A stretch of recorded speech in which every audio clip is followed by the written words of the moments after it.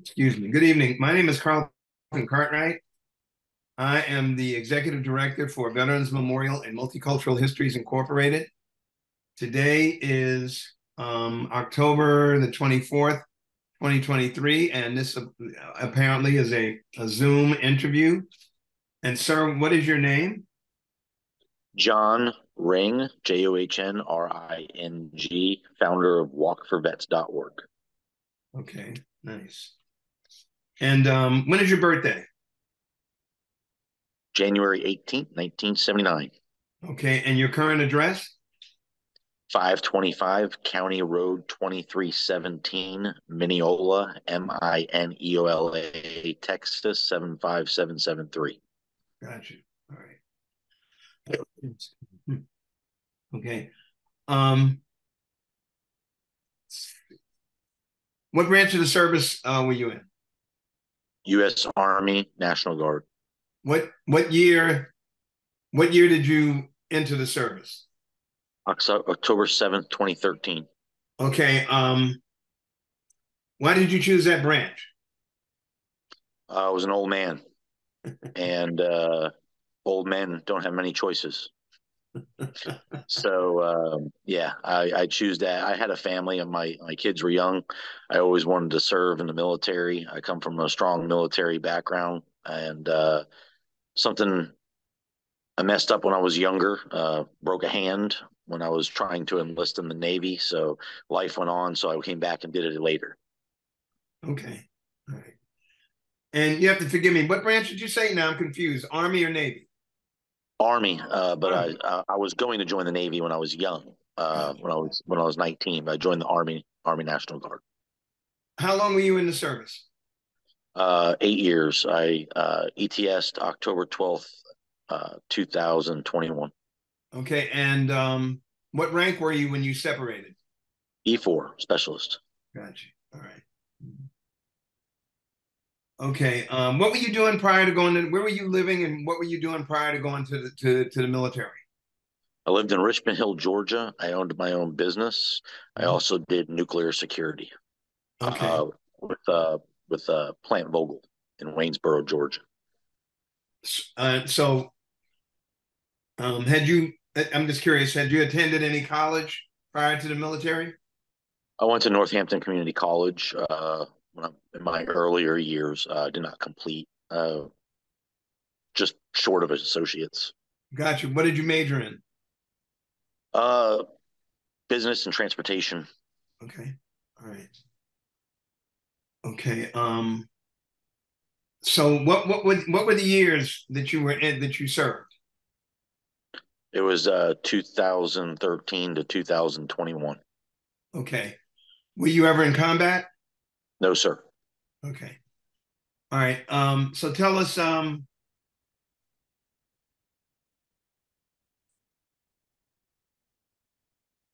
boot camp. Where did you go to boot camp? Fort Benning, Georgia. How long was Oh, boot camp? Go ahead. I believe it was January to May. Yeah, January to May. It was like 5 months. Yes, sir. And did your boot camp, well, that also included your AIT? Yes, sir. OSIT, one stop. Gotcha. No, but boot camp itself, just basic boot camp, how long was that? 8, 9 weeks, Yes, 12 weeks? it's 8 weeks, and then OSIT was 4 weeks on top of that. Gotcha. What Total was of that? 12 weeks. What was four I weeks? did infantry. I went to infantry school. Okay. And then after that, you went to another school.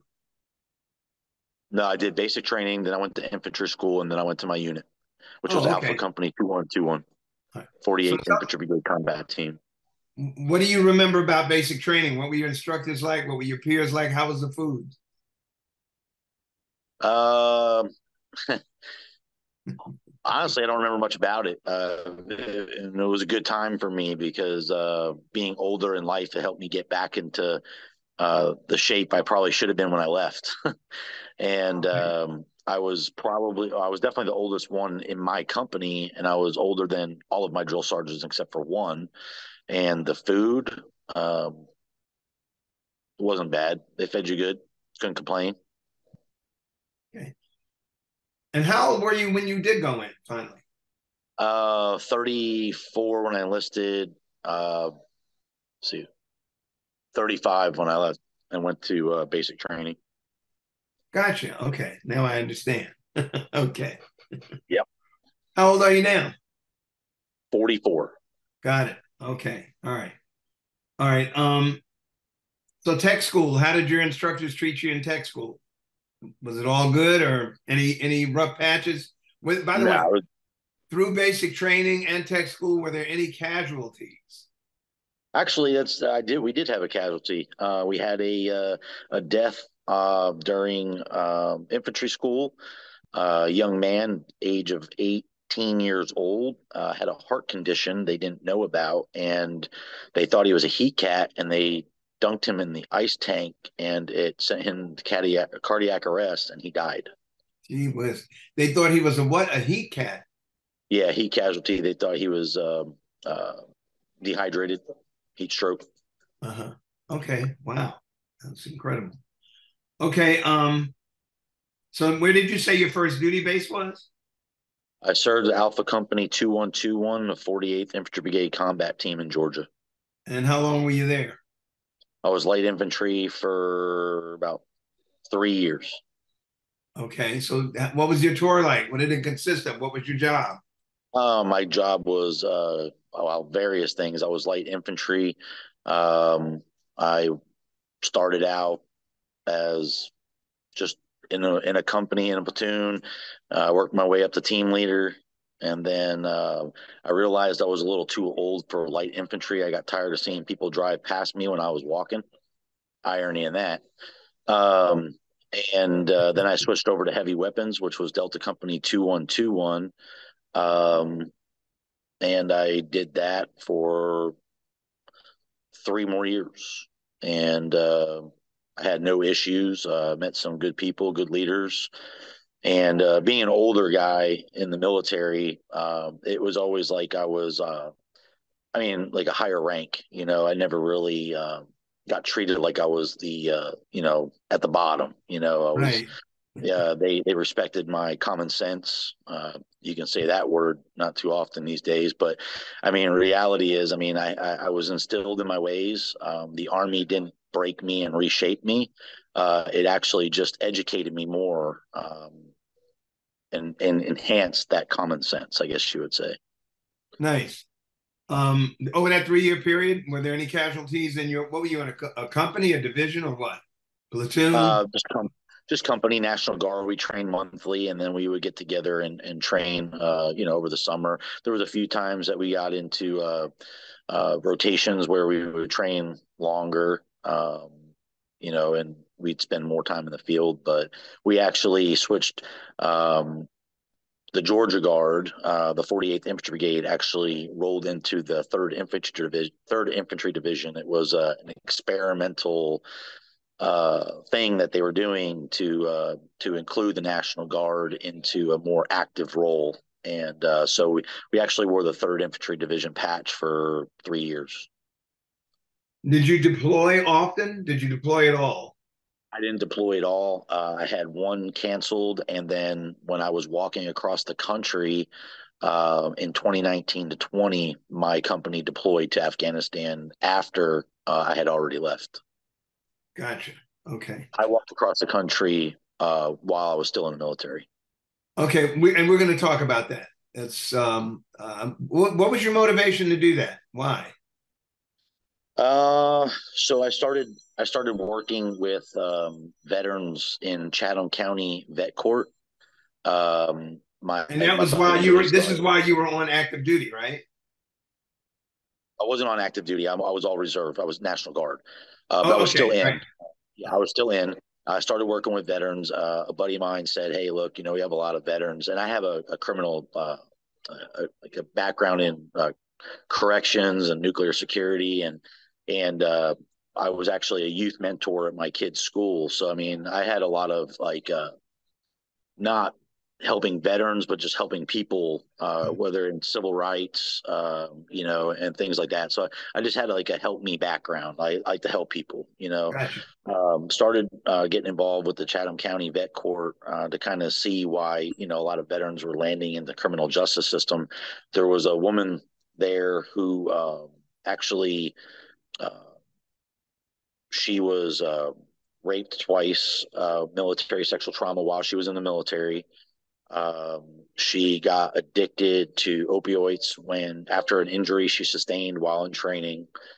And with that addiction, her husband, who also served, left her, took her children, uh, switched bases. He went out to Fort Bliss, and it kind of sent her into a spiral. And then the Army discharged her, and she left the Army with an addiction and ended up in getting arrested after many writing false prescriptions and trying to feed that habit. She got arrested and then she got stuck in the criminal justice system. But in Chatham County, they were blocking her from going to the VA for treatment.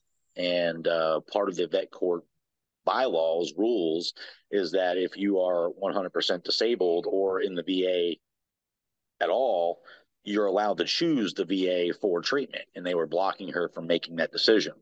Wow. Stood before the judge and the treatment staff and the sheriff's department. And finally, after a few months of arguing back and forth and making enemies, we were able to get her into the STAR program, into the VA, where she failed once, but she went back and did it.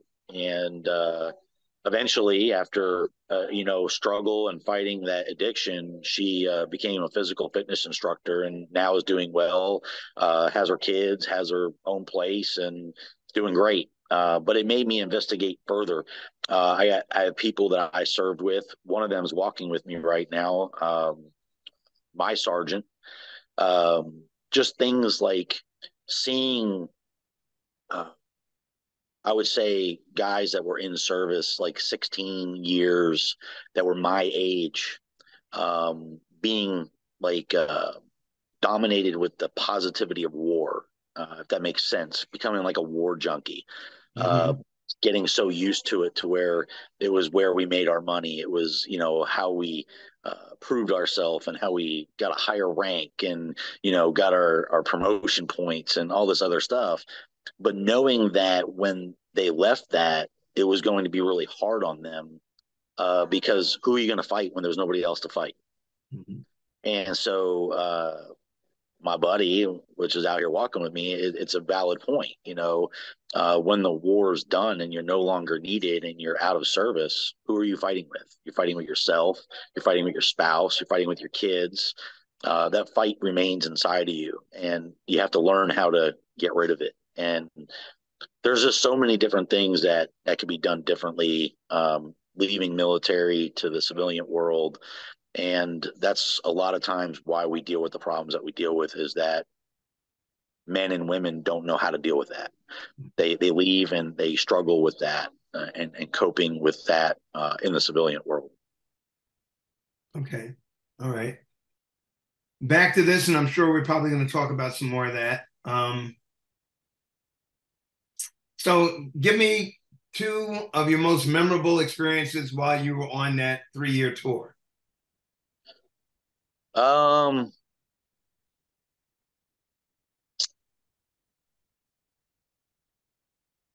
well, I don't know. I used to go out to the field and there was a lot of younger kids serving. And at times I kind of felt like dad. Even though we were the same rank, I kind of felt like dad.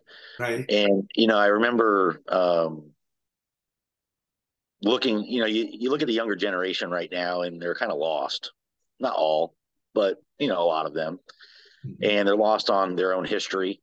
They're lost on who they are, trying to find themselves. And it's taking people a lot longer these days to find themselves.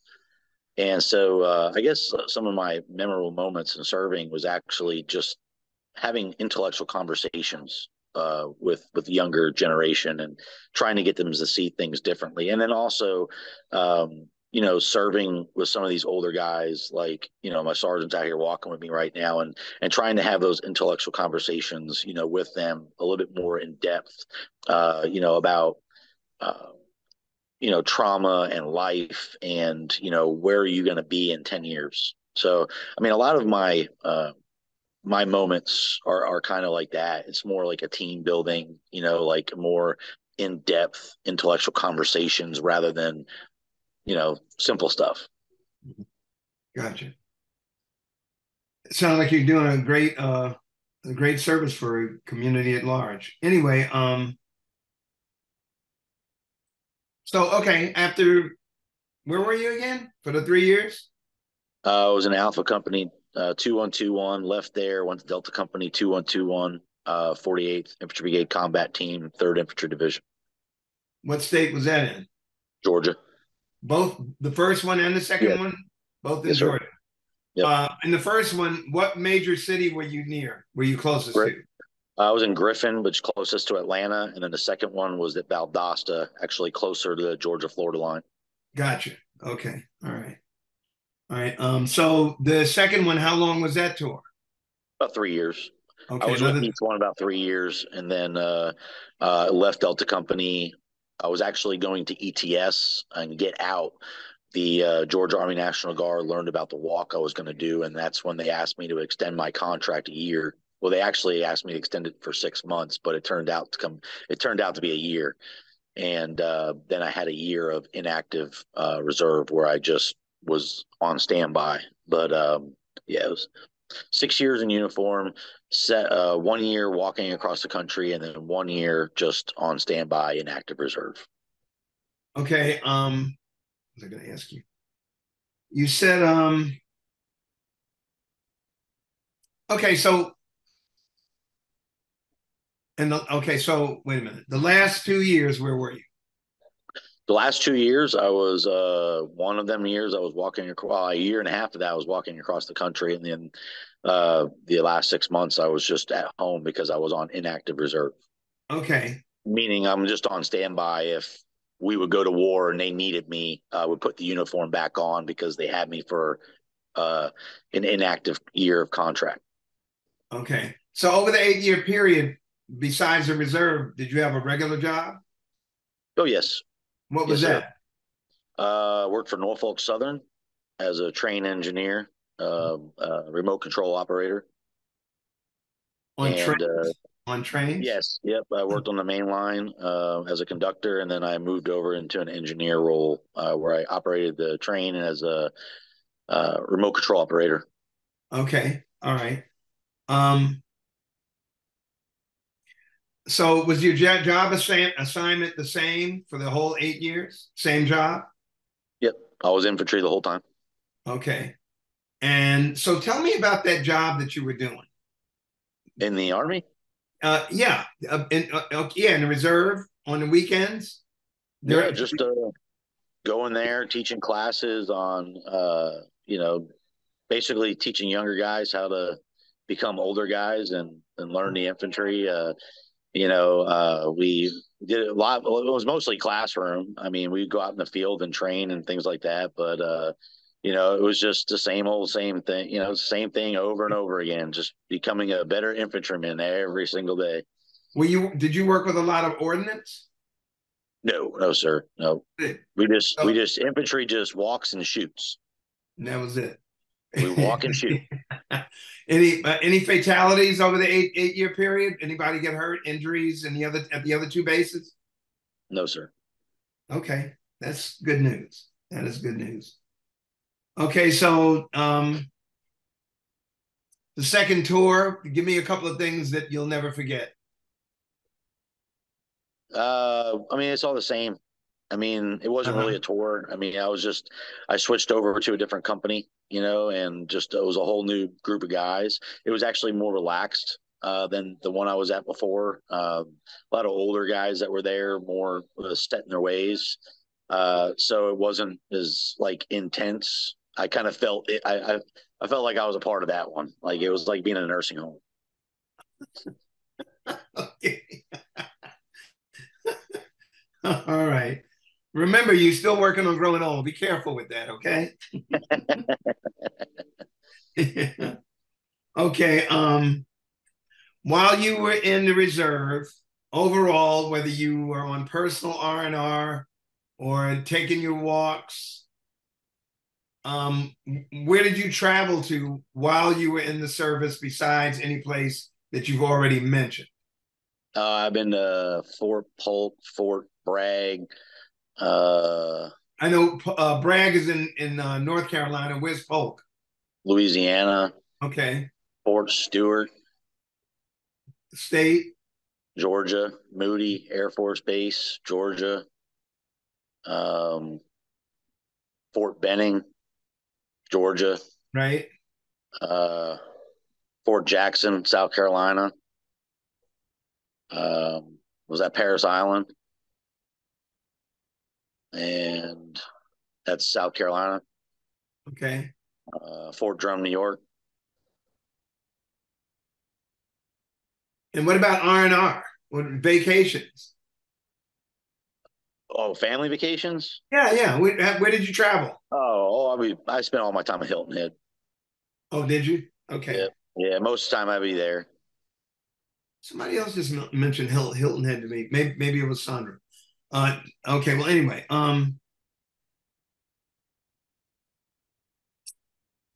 Okay. So when did you conceptualize this walking project? And what is the name of it again? Well, it originated as Buddy Watch Walk. That was the name I originally gave it. It was nothing other than me walking. And Um, what happens on these walks? Go ahead.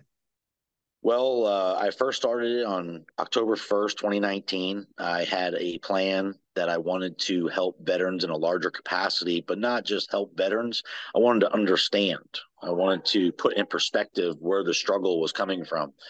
And so in 3 weeks, I went from selling all my stuff and making sure my youngest son and my ex-wife were good to launching this walk across the country. And I actually reached out to people that had done it already. I searched them, I found them by name, and I wanted to find out where like they thought they could have done better. And a lot of them were very open minded to telling me, like, hey, a lot of them were older guys. They didn't hit social media enough, and so that was my focus. And having a marketing background in the political world, I basically marketed myself and the walk to try to help people, more in depth. And so, yeah, so it started out as me walking. I had friends come out, I had congressmen come out. Left Tybee Island, Georgia on October 1st, and I just wandered into the unknown. I walked Highway 80, and I would stop in American Legions and VFWs and just meet people, talk to veterans, and some of them, a lot of them opened up, you really be. So I would meet people and, talk with them about their, service, whether it was Vietnam veteran, Korean veteran, World War II veterans, Afghanistan, Iraq. We would sit there and we would talk, about their service and the disconnect, if there was one. A lot of veterans feel that the system's great, they had no issues whatsoever. A lot of veterans have the struggle. They have the struggle, with dealing with their service. So hearing all those stories and just putting things in perspective, I was able to take multiple stories from multiple different veterans and like meet veterans that were struggling and connect the dots and help them because I would listen to this guy who went through the same thing. Mm-hmm. And so basically I was just relaying other people's stories to other veterans and giving them solutions. And it just turned into like a whole, like a wave of just getting to know people and helping them, and then like meeting with organizations and connecting organizations. People will come out and walk with me. They would uh, sorry, I have a person that keeps calling me and it keeps cutting in. Okay. But It's okay. so like I would just try, they would come out and walk with me, and it gave you time to get to know somebody, like when we just engage with each other on a regular basis, you're kind of in passing and you don't really have that time. Walking, you have the time to connect with the person that's with you. You have uh, that freedom to get to know somebody. Uh-huh. And for me, it was a great way to connect with people. And I saw as I was doing this that it was working. I had a gentleman with the name of Jimmy Matthews. He's a retired master sergeant, 25 years in the Army, I believe 7 deployments. He retired, and 10 days later, he was out walking with me. And he said that he wanted to walk across the state of Mississippi. And he came out walking with me for a few days. And he's like, I'm going all the way with you. I want to see what this is about. Wow. And so he walked from Pearl, Mississippi to California with me. Hmm. I had two other veterans come out. One was Jason Hanner. He's a United States Navy veteran, met me in Edgewood, Texas on January 13th, 2020. Walked to Dallas with us and then came back out in El Paso and walked to California with us. Um, Eli Hawkins, I served with Jimmy, met us in Tucson and walked to California. So started out as me just doing it, turned into four guys completing it in California.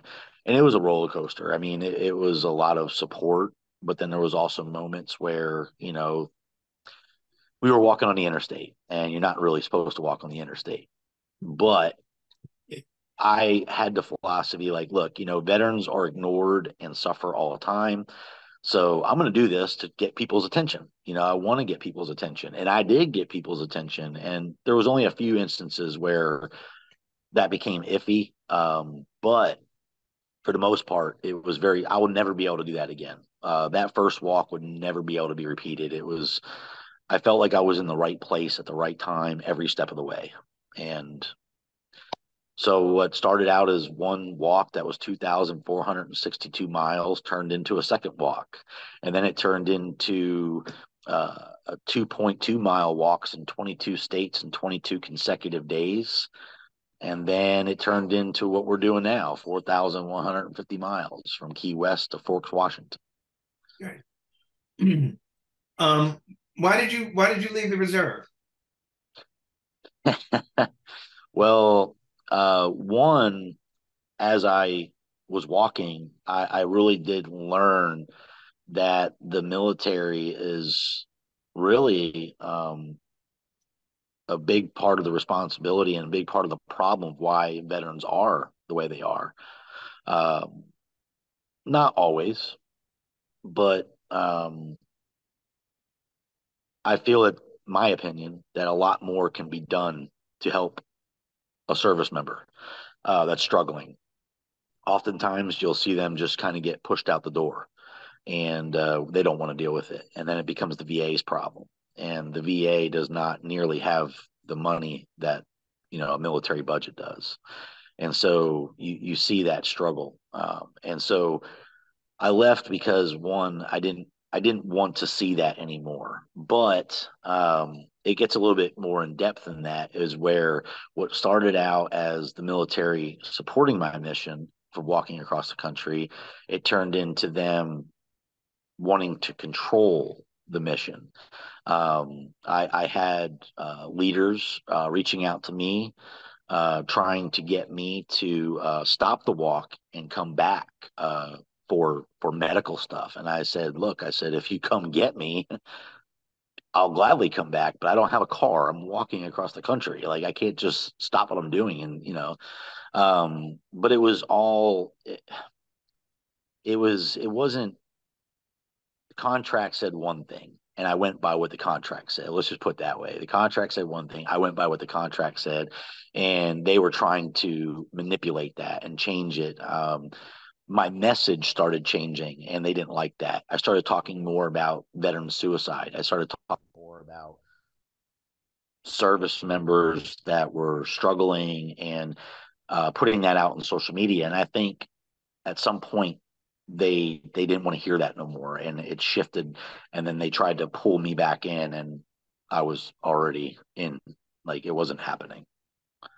So nothing came out of it bad.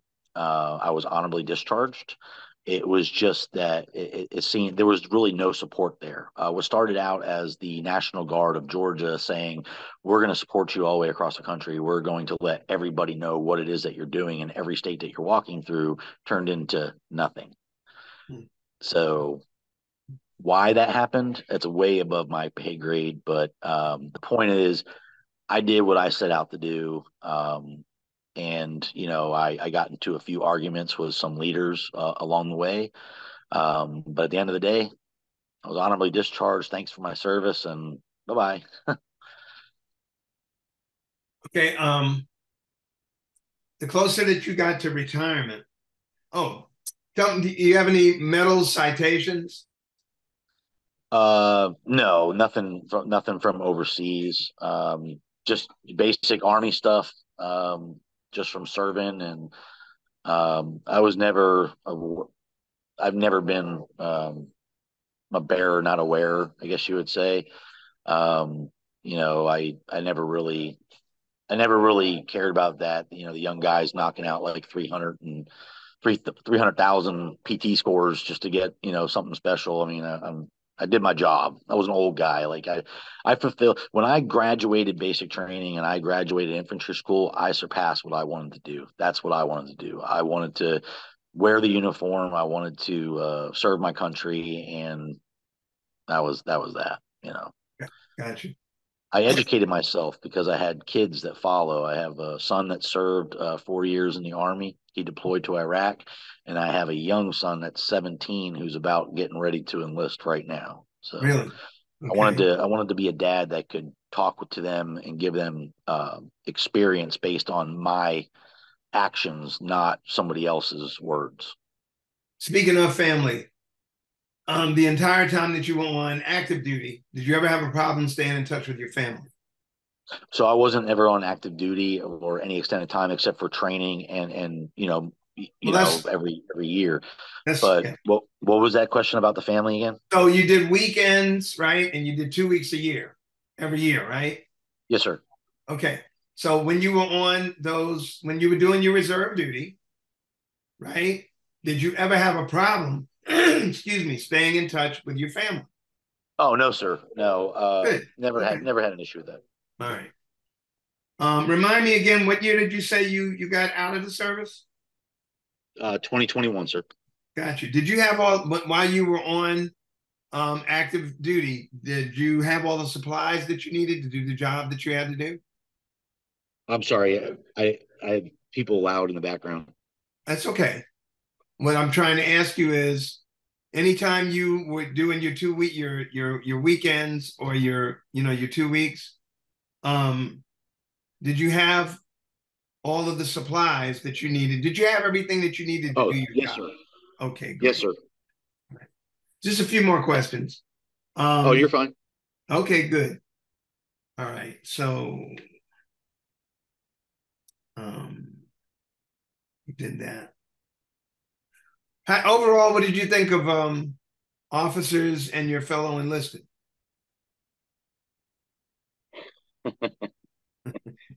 Fellow enlisted, being older going in and having the common sense. Sometimes I wondered. Uh, Sometimes I saw that struggle, but mostly it was in the junior officers, your lieutenants. I've never really been a firm. I've never been a big supporter of OT, officer training, OT,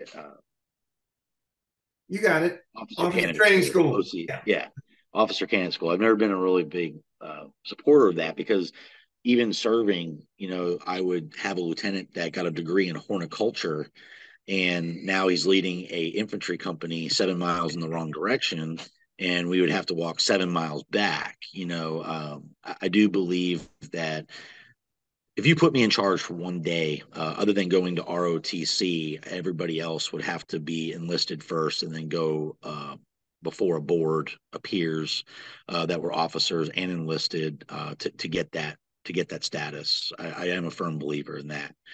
Something that needs to be earned. But having a son that's 17 that's wanting to go to the Citadel next year, who wants to enlist first to get that respect.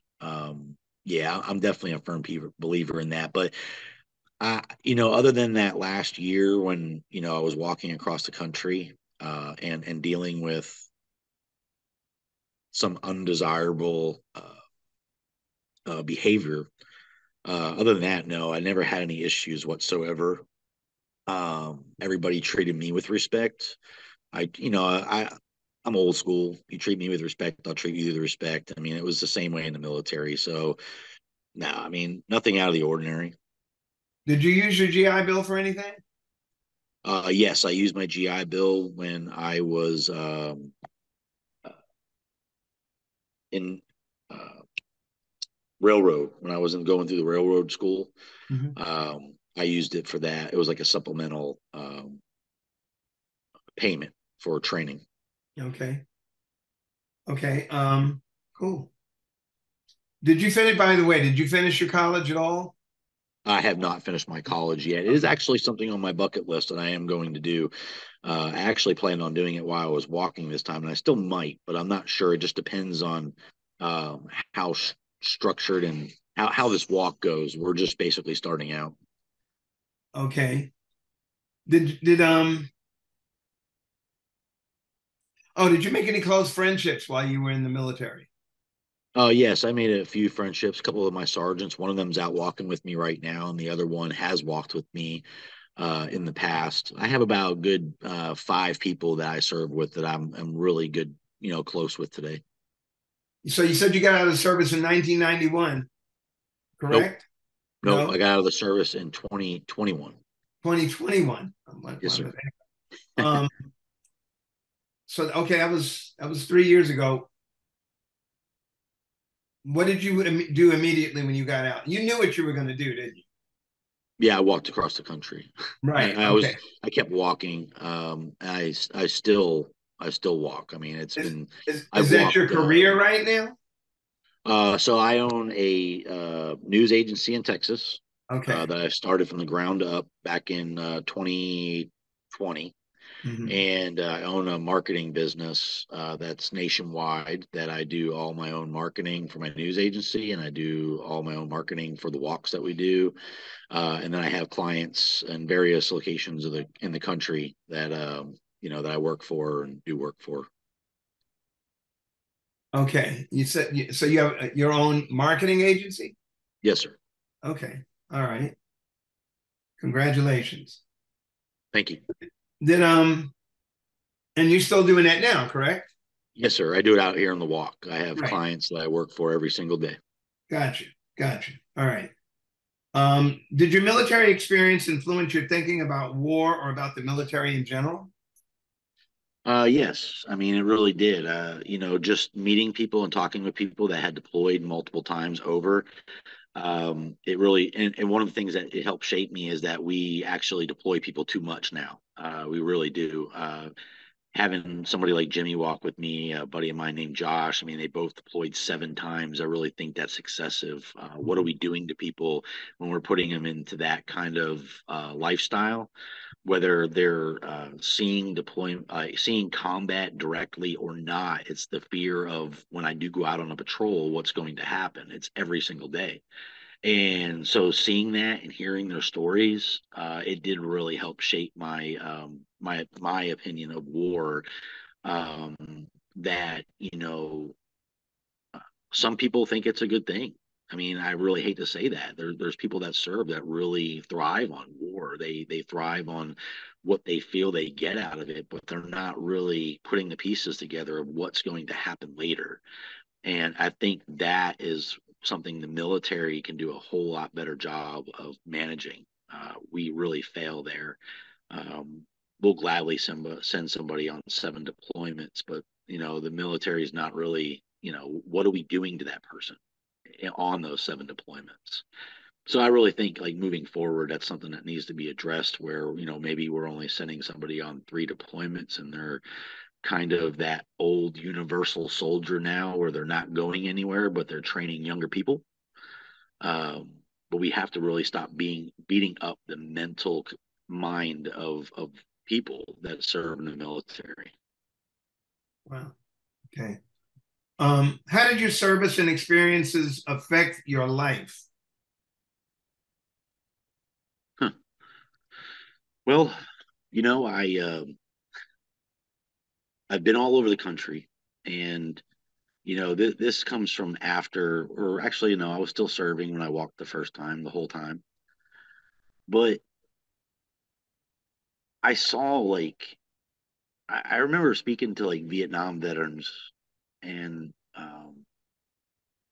there was so much difference between like all Vietnam veterans were treated horribly, and most of them, and I would see like just the difference, and this is where like civil rights and race comes into it. That you know, white Vietnam veterans were being spit on, but then you had black Vietnam veterans that were being spit on for two reasons. And it really hurt. To sit. I sat with two gentlemen that were Vietnam veterans. One was a white guy, one was a black guy, and they were both from two different locations, and the stories that they told me, it was like it was disheartening, like just hearing that, and it does reshape. If you're an intellectual person and you have any empathy, hearing something like that, it does reshape you. You look at things differently.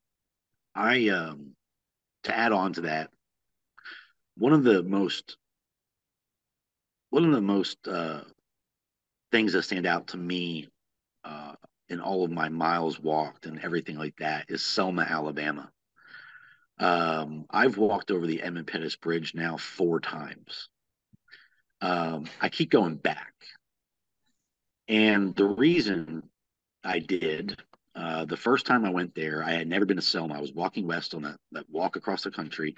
And I get to Selma and I met a gentleman who was on the east side of the Edmund Pettus Bridge, and he was cleaning up the monuments. And I talked to him, and he was telling me about how his uncle, was there on Bloody Sunday, and told me about the stories that he told him. And we walked over the bridge together, and it just like it really hit me deep. I knew about it already. I had already worked with great people like Andrew Young and John Lewis, and in a political realm. But just hearing that from that gentleman, it kind of like it grabbed me. And so when I was done with the walk, we had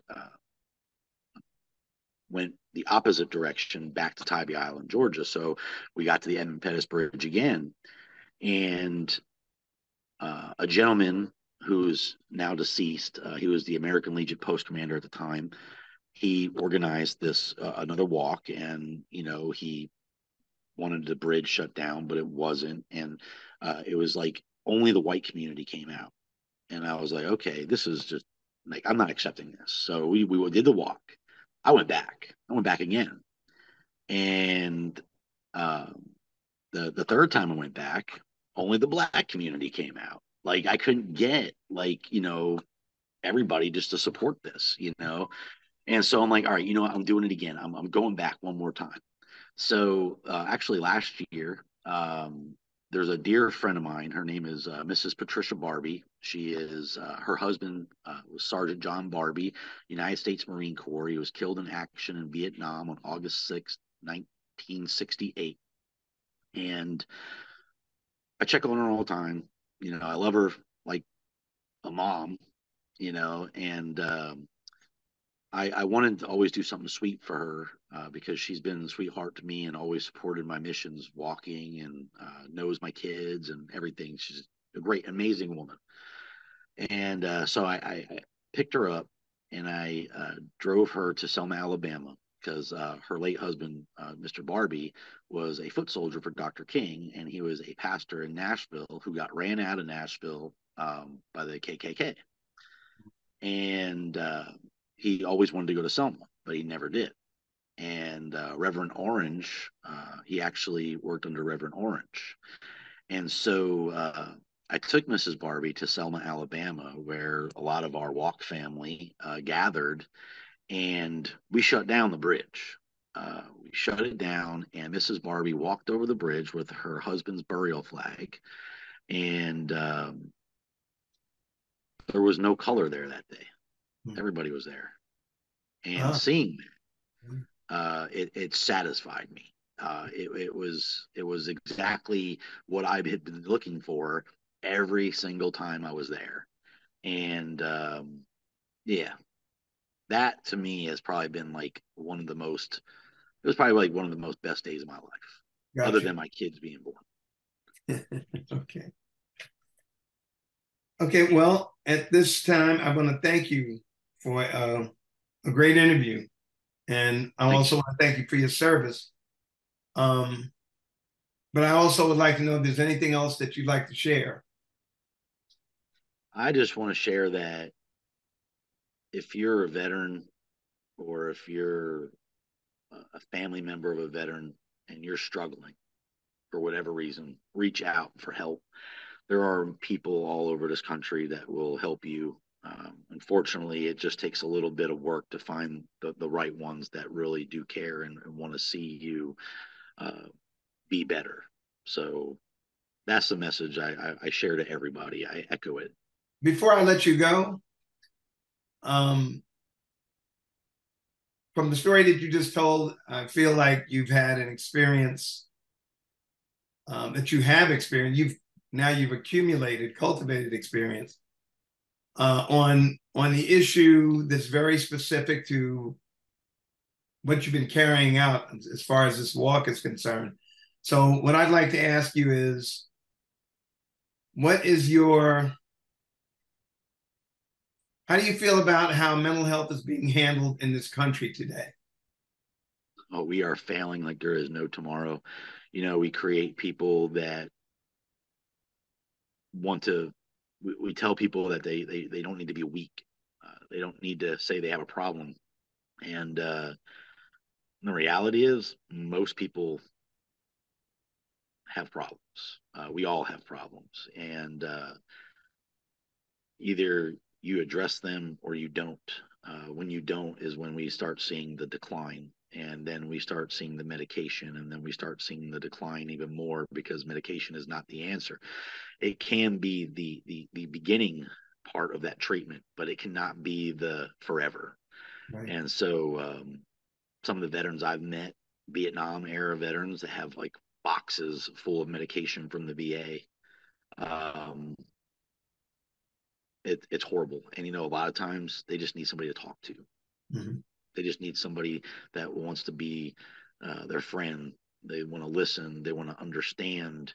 And it takes me right back to the walks. I mean, I know I can't have a Vietnam veteran come out and walk 20 miles with us, but I will walk a mile with you that day at whatever pace you want to walk to make sure that you're a part of it in some way, shape, or form.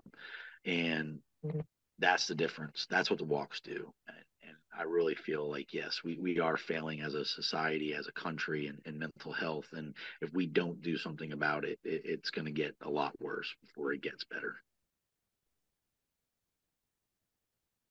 Okay.